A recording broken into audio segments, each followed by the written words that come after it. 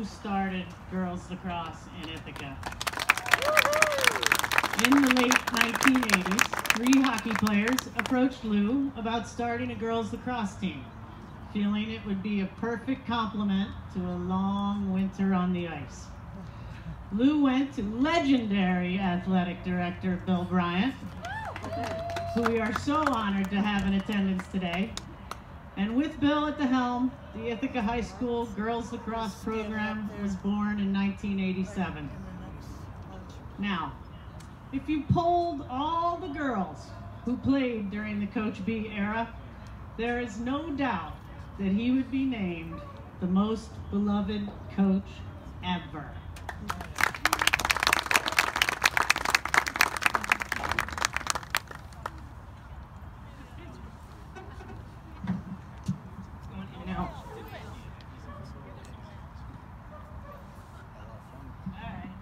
Well, Lou likes to drag a story out too. So,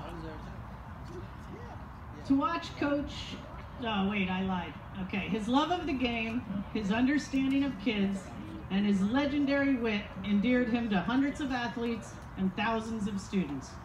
To watch Lou coach was always a pleasure. His passion for the game was infectious and inspiring. He had so much knowledge, but he was always eager to learn. For 27 years, Lou was a steadfast force in the program, and everyone associated with Ithaca Lacrosse appreciated Coach B. One of the most impressive and progressive things about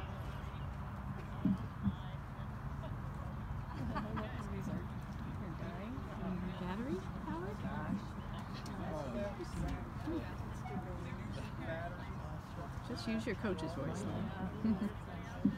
Hello? Hello? Hello? All right, there we go.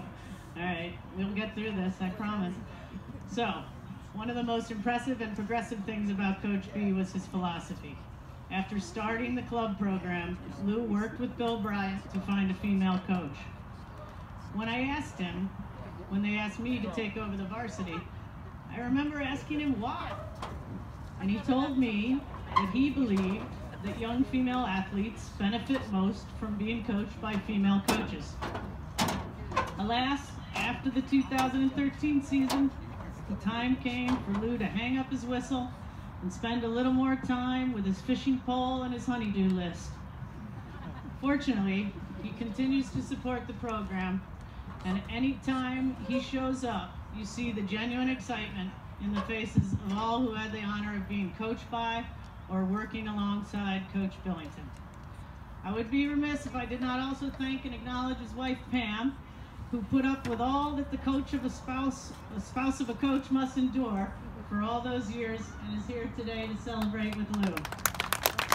Lou, from the hundreds of young athletes who have gone out into the world and done many great things, I know I speak for Coach May, Coach Mack, Coach Merkel, Coach Murphy, Coach Hoffe, and myself when I thank you from the bottom of our hearts for all you did for Ithaca High School girls lacrosse.